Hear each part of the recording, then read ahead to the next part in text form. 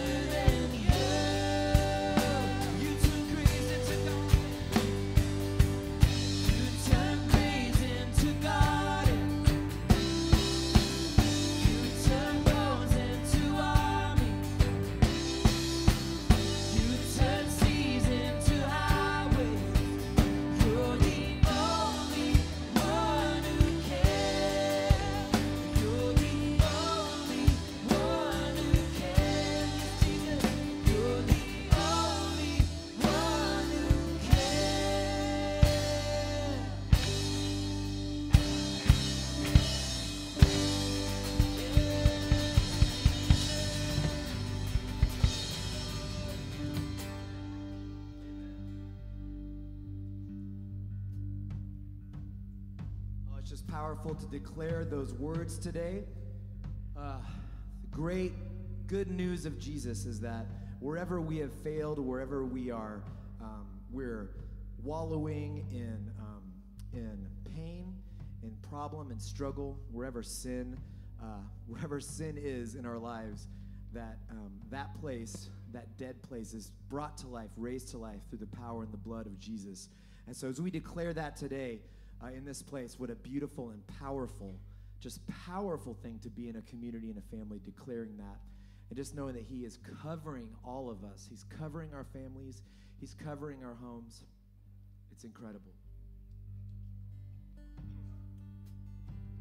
And so we just want to lift up this song. This is kind of a theme song for today, the blessing. And so if you know it, sing along and lift it up as a prayer over not only our graduates, but just all of our families and all the people that we know and love and that we're praying would come to faith in Jesus. We just want to lift this up and just pray this as a blessing today.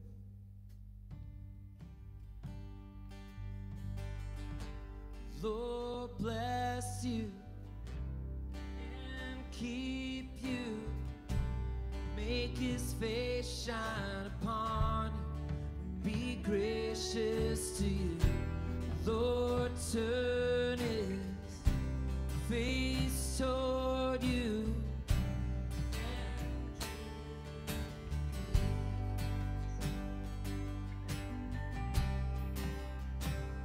Lord bless you. Lord bless you and keep you. Make his face shine upon you. Be gracious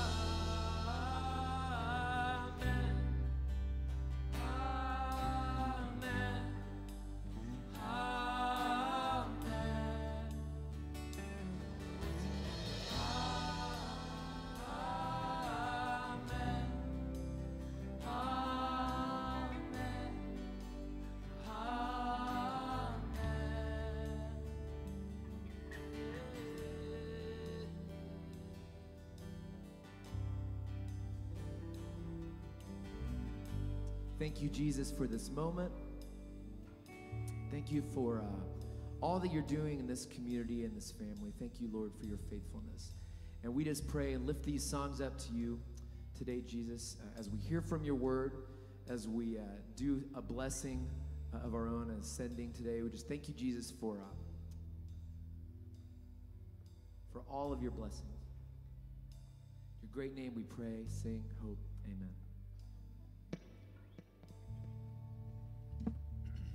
I'm going to call up the seniors who are graduating up on stage. So if you guys want to come on up. If you didn't know, today is our graduation Sunday. And we get the opportunity, the blessing to bless these students as they go out into their next stage of life. And it's a big, big stage of life where they go from being in the nest to out at their colleges, their campuses, their work lives, whatever they're doing, more so on their own. And so we want to bless them. I'm going to share a few words, but before we do that, I'm going to pass the mic around, have them share where they're attending, what they're doing next year, and what they're majoring in. Their name. You want to give your name? All right. What do you do? Name, where you're going to school, and what you're majoring in, just so everybody kind of knows who's up here. All right. My name is Charles James Jobson. I'm going to Grand Canyon University, and I'm going to be majoring in business and management.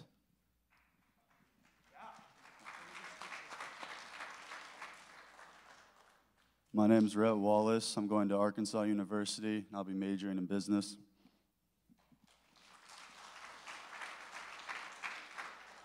I'm Breck McGuire. I'm going to the University of Kansas. I'll be majoring in mechanical engineering. I'm Brian Henniger.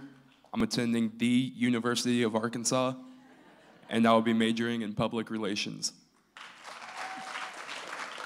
I'm Ashley Garvrick. I'm going to the University of Oklahoma, and I'm majoring in pre-occupational therapy.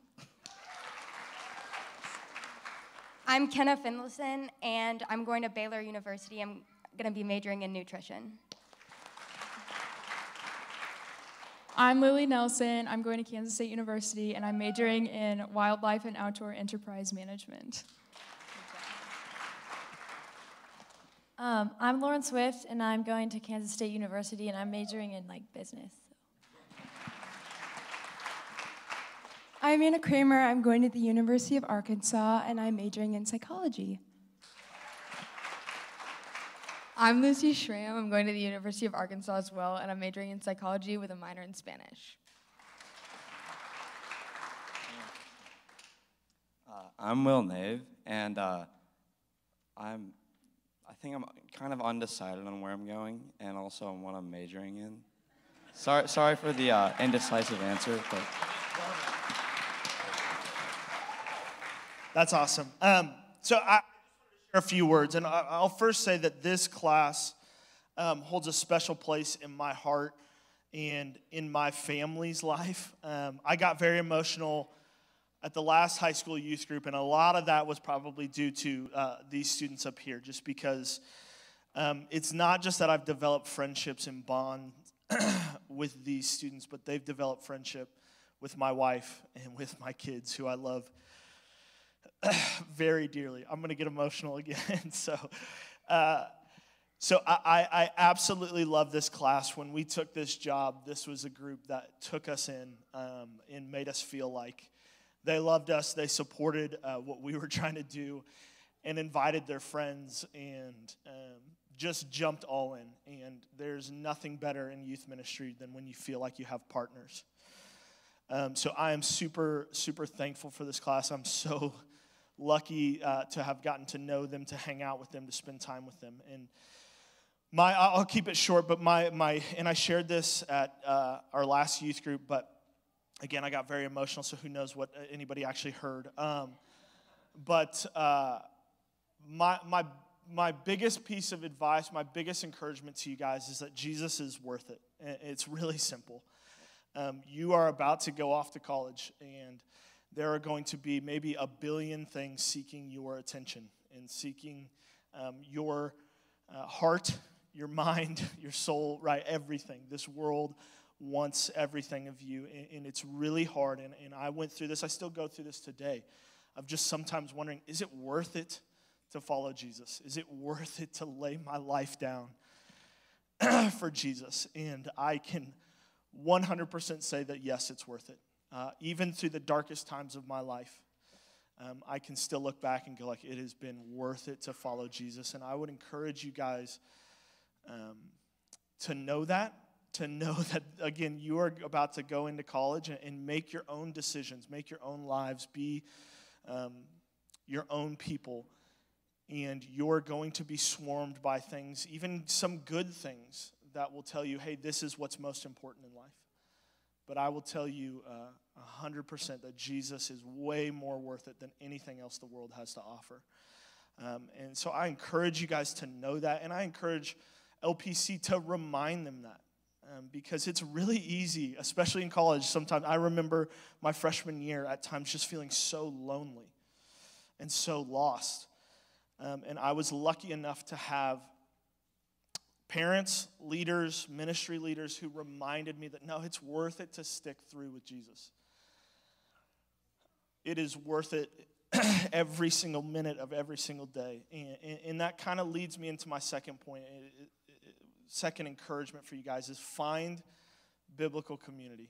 Priority number one, if I were to tell you, hey, what should I do when I get to college, is go find people that love Jesus and want to love you and share Jesus with you.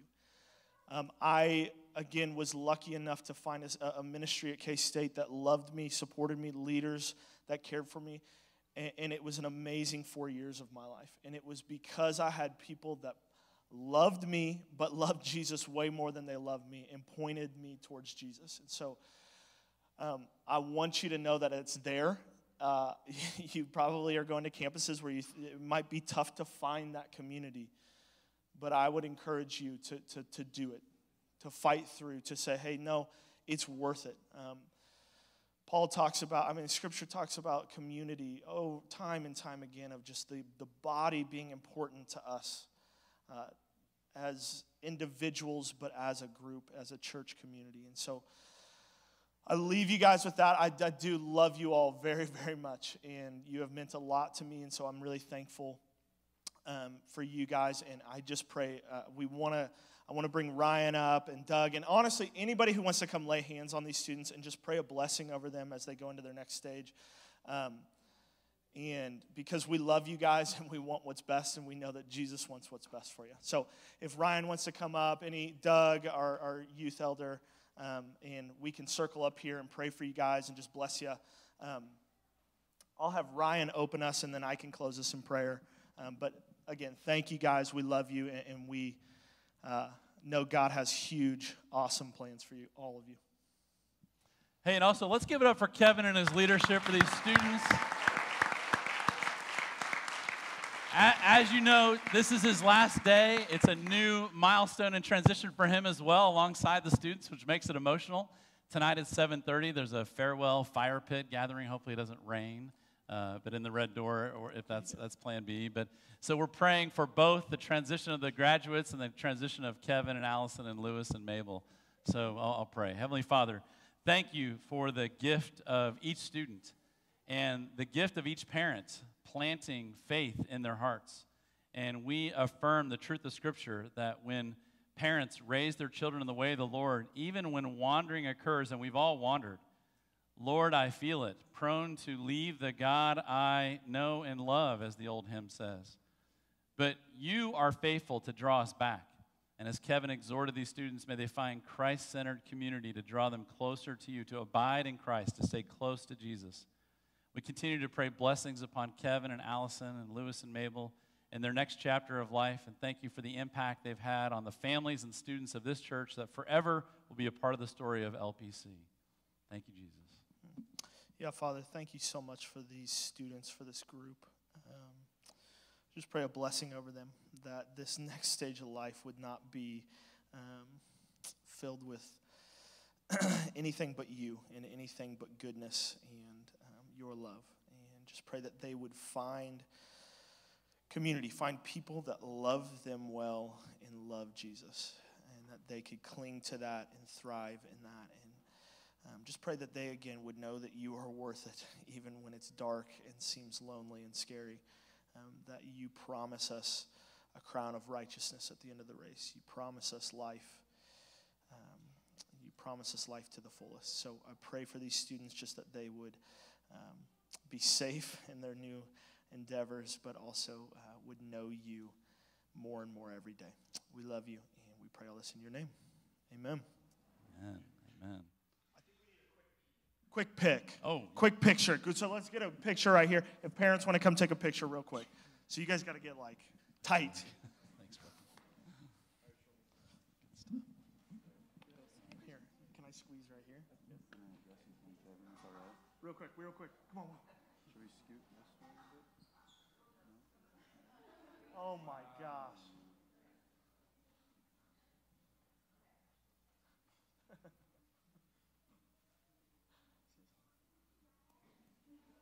All right, we're good. Yes.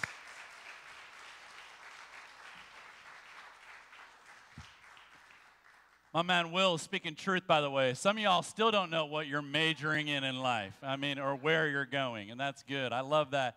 Hey, also, by way of exciting times, it's fun to see Anna Kramer and Lily Nelson up here, who are graduating from high school and moving on. And my daughter, Avery, who's home from her freshman year of college, along with Jane Ford. They, as students in our youth group, were pouring into the next generation, the middle school students, and then passed the baton to Anna and Lily. And we want to keep that going. And this summer, they're going to be interning, Jane and Avery and a guy named Jake Holthusen will be our summer youth interns to carry on the tradition of ministry and investment in the next generation. And that's exciting. So we love the next generation. We say at LPC, the goal of each generation is the faith of the next generation. If you're trying to find a purpose, there it is. The purpose of each generation is the faith of the next generation. So let's go before God in prayer, and after the Lord's Prayer, kids will be dismissed to their environments to grow closer and deeper with Jesus. God, thank you for the love and grace that you give us through your Son, Jesus. And in these times of transition, these milestones for the students that are graduating, both high school, college, and just the reflections of our own lives. No matter what age and stage we're in, we look back on our own graduation, and there are regrets. There are moments of shame. And some of us are still carrying that with us today. So we come before the cross, where Jesus took all of our sin and shame, and he took it to the grave. And then when he rose from the dead, he was no longer wearing the sin and shame that we carried. So may we give that to you now. We confess our sins of commission and sins of omission. God, we thank you that you are faithful and just to forgive us of all unrighteousness. And there's a freedom there to participate fully in the ministry of reconciliation. When we confess our sin to you, then you set us free to be more powerful in our prayers for the healing and reconciliation of others. Because this world needs healing and reconciliation. God, we lift up our prayer family of the week, Michael McClanahan. May he feel your grace and love, knowing that his church family is lifting him up as he is a blessing. He's been blessed, and he is a blessing in our community and beyond. And God, we lift up Australia to you. May the gospel take root there, knowing that this story of Jesus is for the world, not just here in Leawood, Kansas, but the world, that the world may know. So we want to be faithful to proclaim and perform the gospel right here where we are and pray for the world to know Jesus.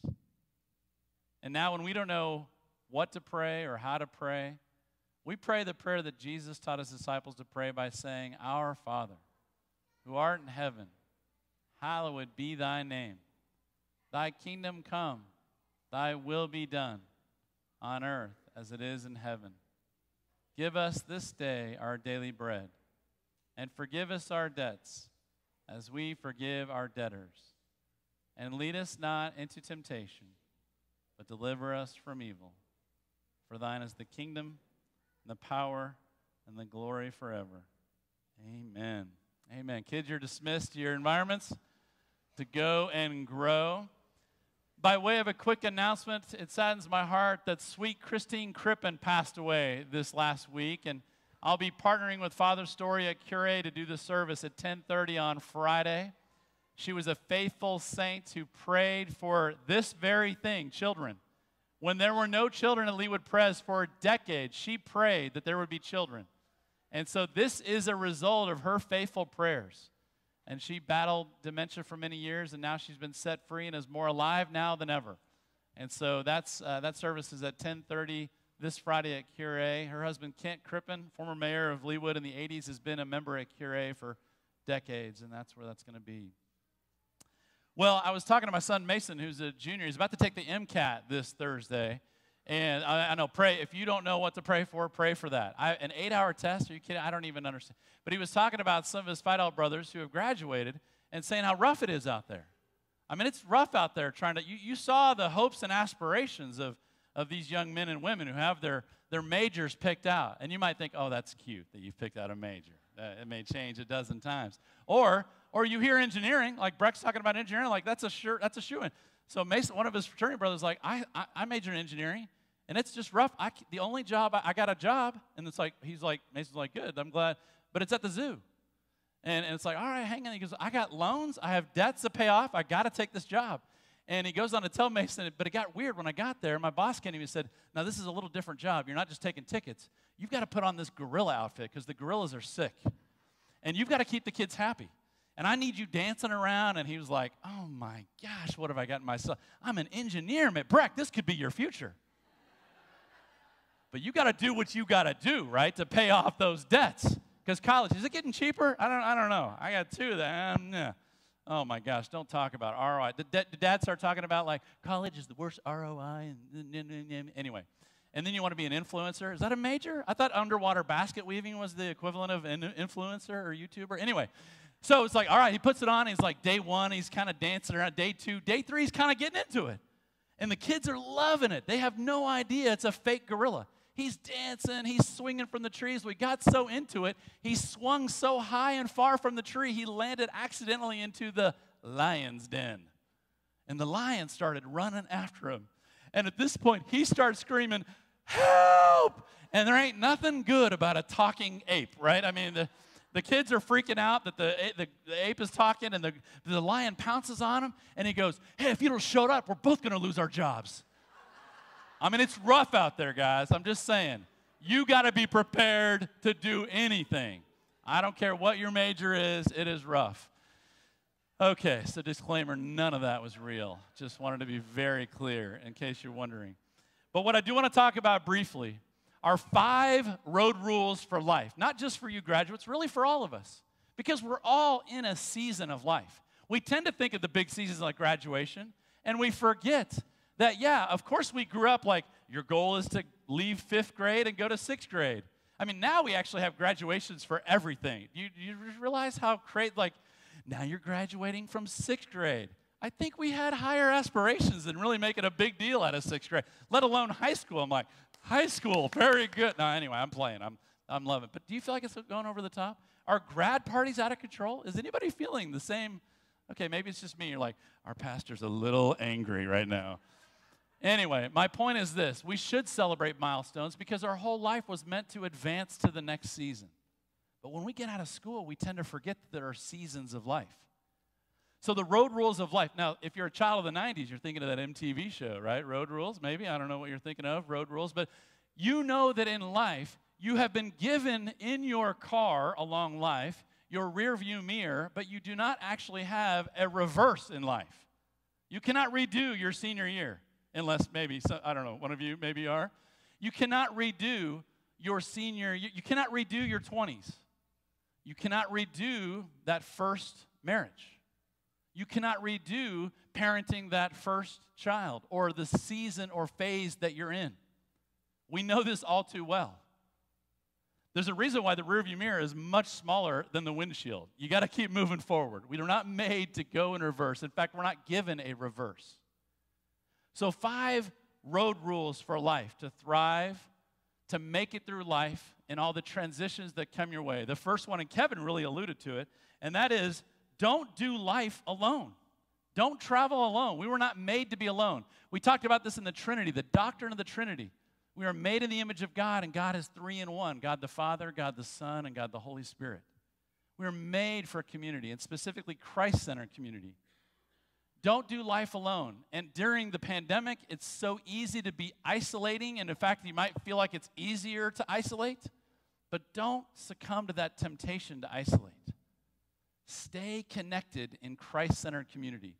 That's where you become the best version of yourself, or another way to say it is to live life according to Christ's likeness, to look like Christ, to grow in the likeness of Christ. And we're particularly susceptible to transitions. You guys are about to go off to campus somewhere, and it's in those transitions that we as humans are susceptible to connect to people who just accept us. Don't fall prey to the first group that accepts you. We are acceptance magnets, and you and I can tell stories all night long about the worst things we've ever done are because certain groups accepted us, and the best things we've ever done are because of certain groups accepting us. That's the thumbprint of God in our soul, to be acceptance magnets. God already accepts us. May you go toward not the first group that accepts you, but a Christ-centered community that accepts you. And again, this isn't just for the high school graduates. It's for the adults in the room. Maybe you need to pay attention to who you are drawn to or gravitating toward. Are you going to the first group of friends that accepts you? So don't travel alone. And know this, that it's not just about interests, about, we eat the same food, drink the same coffee, listen to the same music. By the way, how many of you are still listening to MC Hammer? I mean, your music tastes change. Although, Scott Blair, I see that hand. I see that hand. I knew that was going to be a setup there. But the point is this: don't just follow people's tastes that are similar. Connect with people's values that are similar. A value are those predetermined values or things that you know that is most important to you. When you're around people that share the same values, like a love of Jesus, then you know that, and if they are loving Jesus, that means they're loving themselves, right? We are called to love God, love others, and we're made in the image of God, so we are called to love ourselves. That's a 3 experience of love. Love God, love others, and love yourself. We talk about this as soul care, self-care, soul care. Take care of yourself. When others are taking care of themselves, then they'll take care of you.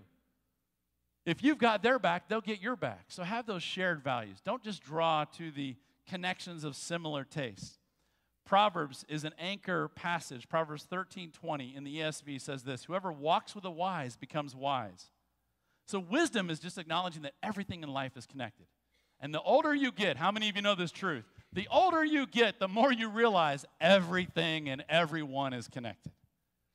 So that when you do something, say your freshman year in college, and you think you're not connected to anyone or anything, you realize the good and the bad can come back in a powerful way, because everything we do is connected. That's wisdom. The foolish person doesn't acknowledge that the things we do today are connected to others and for generations that will reverberate. We must realize that wisdom is knowing everything is connected. So whoever walks with the wise becomes wise. But then there's this contrast. But the companion of fools will suffer harm. Now, I've had this conversation with my own kids. Maybe you've thought this yourself. If it says, hey, if you are friends with wise, you'll become wise. That's what Solomon says. The wisest man who ever lived said this. And then it says, but if you are with these fools, you will suffer harm. I've had my kids say, like, Dad, I'm not going to automatically do what everybody else is doing at that party or event or whatever. Have you ever had this conversation? Maybe this is too awkward, like I can't tell you publicly. But the point of what Solomon is saying is that you may not do the things that they are doing, but guess what? When you're with them, wrong place, wrong time. That's the wisdom of that statement. The shrapnel of your friend's decision hits you. And the bigger the problem, the bigger the pain. You may not be doing what they're doing, but the second their lives blow up, guess what? You're right next to them. So it doesn't mean that you become foolish when you're around the foolish. It means you suffer the harm of the foolish decisions of those around you. Again, anybody feeling preached to right now that's not just 18 and graduating from high school? This is all of us. This principle doesn't go away. Number 2, you're keeping track, right? 5, like how long is it going to take? Don't pick up strangers. How's that one? Don't pick up strangers. What's my definition of strangers? People who are strange. How's that? Does that work? Just people who are strange. Okay, we're all strange. We're all strange to someone. But the point is this. Don't pick up people in your life, in your car, although I have a story about Amy and I in college.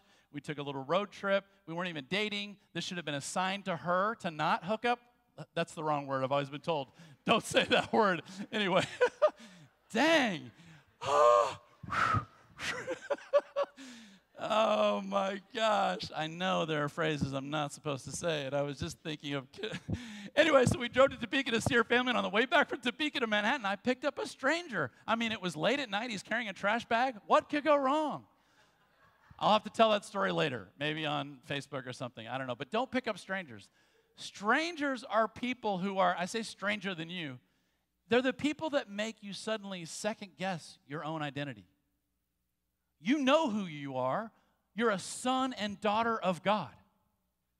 You know you're called to love God and love others, but suddenly these people on this road trip of life are making you feel strange, and you start living a duplicitous life. James talks about this. Don't be double-minded.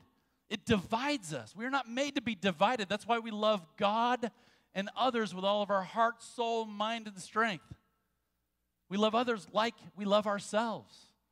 That takes devotion, complete, sold-out devotion, not being divided. So strangers are people that make you second-guess who you are and what your values are. Don't pick up strangers on the road to life.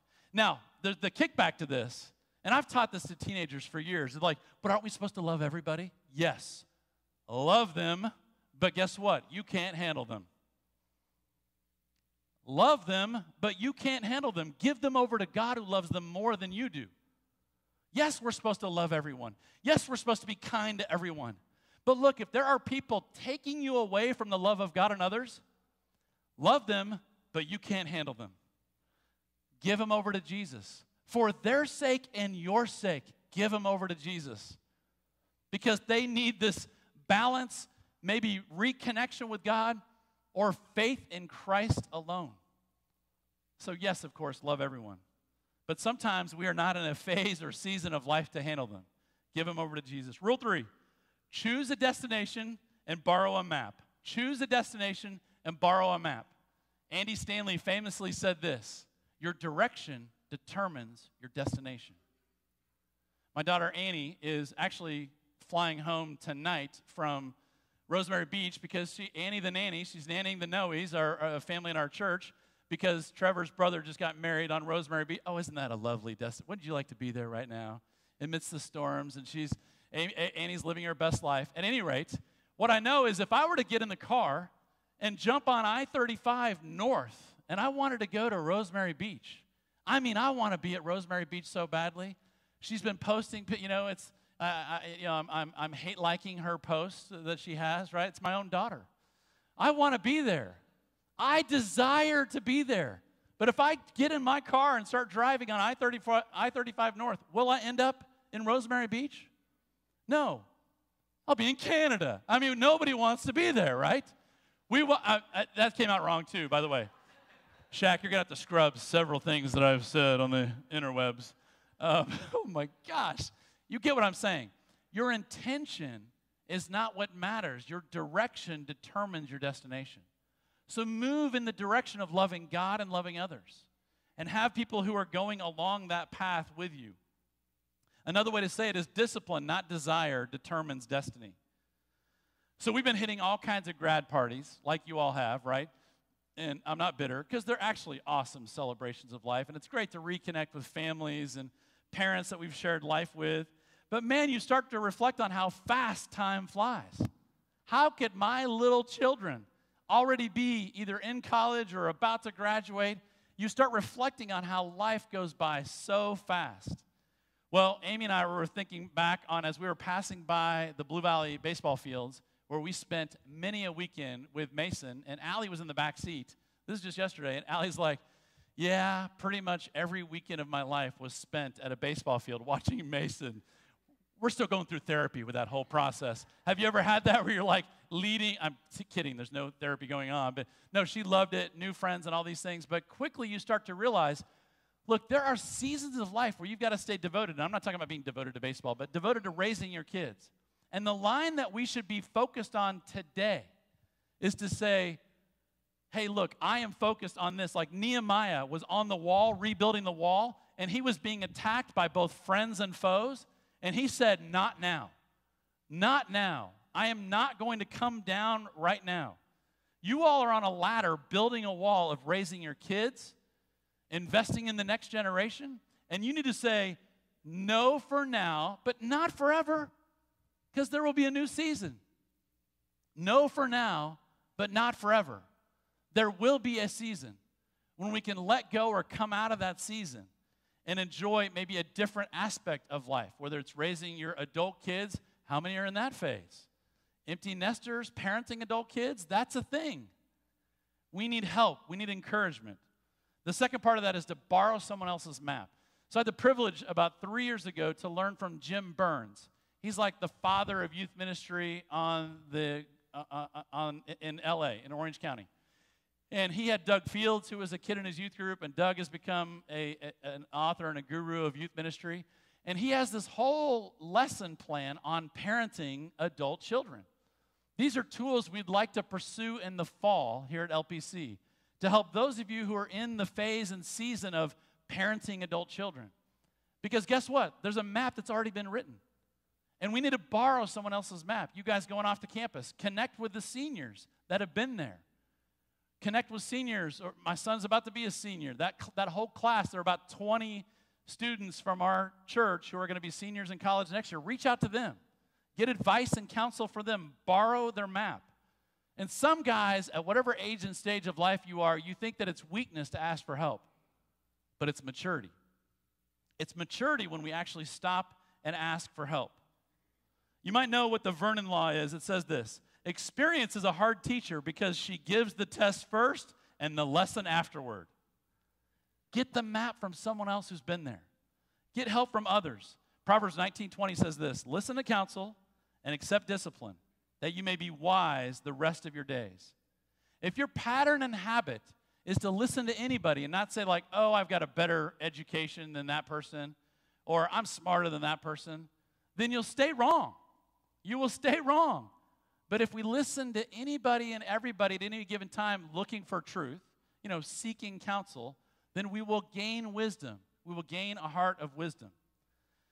P.S., say yes today. Emily Finlayson, our children's director, is asking you to say yes to the next generation. As I said, the goal of each generation is the faith of the next generation. You have a map that you can give to other parents with younger kids. So some of you are tempted to say, oh, been there, done that. Already did my time. No. We need you older parents now more than ever to help out the younger parents. You have a blueprint. What I have discovered is that I don't know how much I know until people start asking me questions. And Amy and I realize, hey, we're kind of smart because we've done a lot of stupid things in our parenting over our, almost 22 years, as Mason turns 22 this summer. And so there's a lot of wisdom there that we can pass on to the next generation. Not out of arrogance or pride, but the next generation needs your help. Rule number 4, pay attention to the signs. Pay attention to the signs. Proverbs 27:12 says this: the prudent or the wise see danger and take refuge. Pay attention to the signs. Now, when I got arrested, just process that a little bit. When I got speaking of my daughter being a summer intern, when I was a summer intern at Colonial Presbyterian Church, in the name of ministry with 3 other teenage kids, we jumped the fence, ignoring the sign that said no trespassing at Super Splash USA. 2 references to Scott Blair, by the way. 2 references, because you know where Super Splash USA is. It was in your hood in Raytown, and at like midnight, when you know you're not supposed to be there, we jumped the fence to jump off the high dive and go down the water slide, only to get arrested because 3 previous nights it had been vandalized and stolen. I wasn't out to vandalize or steal anything. I just wanted to jump the fence and go off the high dive. I'm an innocent. Anyway, I've been expunged of all crimes. I just want you to know. But it did take Memorial Day weekend coming back from my fraternity house to wax on and wax off the water slide. That's a whole nother story. But when we ignore the signs, guess what? We go the long way and often the wrong way. Pay attention to the signs in life. And it's people who are calling you out, saying, hey, you've got a problem with this. If more than one person is telling you you've got a problem, guess what? You've got a problem. Don't stay wrong. Lean into the signs that other people are telling. Another way the signs show up is when people say, like, oh my gosh, don't bring that topic up around mom or dad. Does your family have that? Family secrets? That's called ignoring the sign. That leads us to the last and final and really heaviest, no pun intended, road rule, and that is don't carry unnecessary baggage. Don't carry unnecessary baggage. This idea that in life you will have baggage. You have hurt and pain. You graduates already have some baggage, and then old people like myself have a lot of baggage, and we're called to not carry unnecessary baggage. I'll never forget when I drove to Topeka, not the same trip where I picked up the stranger with the trash bag late at night, but when I drove to Topeka to ask Amy's dad, Tom Eddy, for permission to marry his daughter, I'm sitting at the table, and I'm asking permission to marry his daughter, and he doesn't say a thing. He just gets up from the table and leaves. Off to the side is my future mother-in-law, although I wasn't thinking future mother-in-law at all. And she's looking at me like, I don't know. I'm like, that's not helping. And what felt like in an eternity was just a couple minutes, and he came back with this huge 3-ring binder that he plops down on the table. I'm like, oh, I thought I was in and out. I thought I had this made. We were friends, you know, we've hung out. You have fed me before. I've learned a valuable lesson. Getting fed doesn't mean anything. Anyway. So he goes through a list of questions, and here is the most poignant question that stuck out of his 101 questions. It was this: is there anyone in your life that you haven't forgiven? Is there anyone in your life that you haven't forgiven? This is the unnecessary baggage of life that some of us carry. And in this world you will have trouble, Jesus said, but take heart, I have overcome the world. Well, in that moment, I was able to actually answer honestly, because just the week before, Amy and I together, obviously we've been dating, we've been friends for many years and had been dating, we were talking through the dynamic with the relationship with my dad. And I had gone to my dad and stepmom, after the family blew up. He had an affair with this woman, married her, and just blew up our lives. So it had been about 10 years since that happened. When Amy and I, through prayer and conversation, went to meet face-to-face with my dad and Betty, Betty is now in heaven. She has since passed, just 10 years older than me. Anyway, a whole nother story. Already I'm like, wow, there's a lot of baggage there that you're announcing in this story. But the point is we got to sit face-to-face and carefront, confess, mutually confess, and give forgiveness. And then I was able to answer that question honestly to my father-in-law. Now, have there been moments of baggage, of unnecessary baggage? You bet. It is a constant checking of that baggage to the Lord. Give it to God. There's a great quote from Amanda Palmer who said this: if you don't deal with your demons, they go into the cellar of your soul and lift weights. Ooh, that is so true. If you and I don't deal with our demons, they go into the cellar and they are pumping away, getting stronger and bigger and stressing out your life. When we don't deal with our sin, our bitterness, our unforgiveness, it has a way of showing up in our present and our future. When we don't deal with our past baggage, it gets empowered to affect not just our lives, but everyone we're traveling with. And it doesn't just slow me down, it slows my wife down, my 4 kids down. You all know this. When we don't deal with that unnecessary baggage, it slows you down. And God wants to set you free. Now, some of you are like, you don't know my story. You're right. But here's what I know, is that you are made to be set free. It's not about fair. They don't deserve my forgiveness. Guess what? Neither do I. Because Scripture tells us, while we were still sinners, Christ died for us, that we might be set free, that we might live life with freedom. And so because God has forgiven us, we forgive others. Not because they're deserving, but because God has forgiven us through Jesus' life, death, and resurrection, we can forgive others. So I close with that. Well, I'm actually going to read what the Apostle Paul said in Ephesians 4:26. Be angry, but don't sin. Don't let the sun go down while you are still angry. Don't give the devil space. Another way to say it is don't give the devil space in your luggage. Are you carrying unnecessary baggage? Let it go. Give it to Jesus. Paul says, get rid of all bitterness, rage, and anger, along with every form of malice. It seems too simple, but here's what he says, by forgiving each other. This is how you set your baggage free, by forgiving each other. Just as God forgave you, Ephesians 4:32 says. Their debt no longer has to be your baggage. What they did to you, you may say, they owe me my first marriage. They owe me an education. They owe me a childhood. They can't give it back. They can't pay you back. So forgive them, because you and the person who has offended you needs that forgiveness that God has given us and we can give to them. Will you stand as we close with our final worship song, To Be Set Free?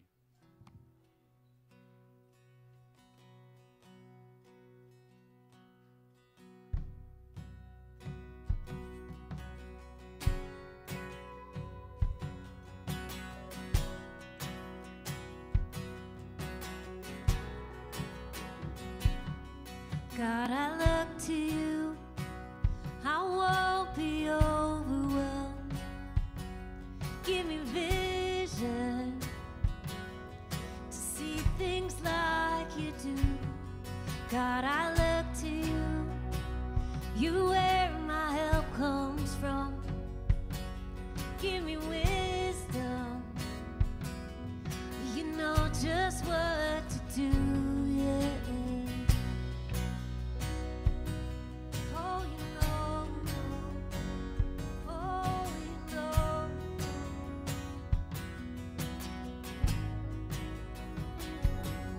God, I look to you. I won't be overwhelmed. Give me vision to see things like you do. God, I look to you. You're where my help comes from. Give me wisdom. You know just what to do, yeah.